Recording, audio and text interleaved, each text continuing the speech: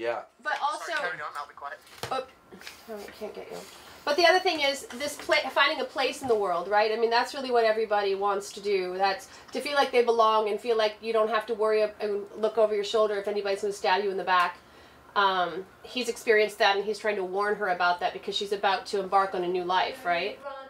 I'll stay away, I'll find a place in New York City, far away from here. Sweet. That's it, baby. Awesome, thank you. You're welcome.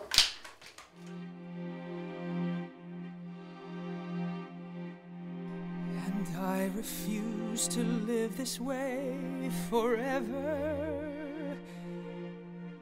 to lead a life through someone else's eyes. And it's all those darn schools with their gosh darn righteous rules, made by flits, made by phonies and by fools. And they will tell you how to talk, tell you how to think, tell you how to dream, and then they tell you how to play games you'll never win unless you give in.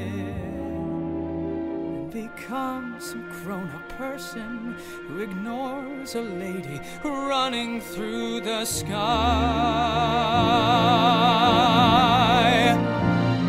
And Clara, all of them are morons.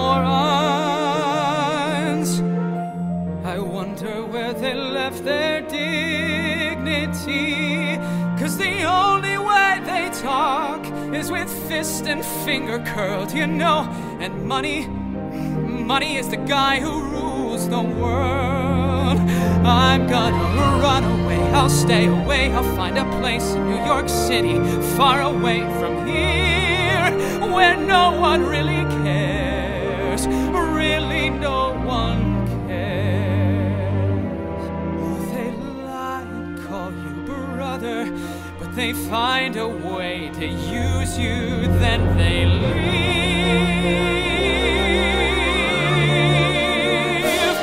Clara, you will see, Clara, 'cause I've dreamed where I am laying in the field, where I can watch you, I can guide you, I can shield you, I can paint you in the sky.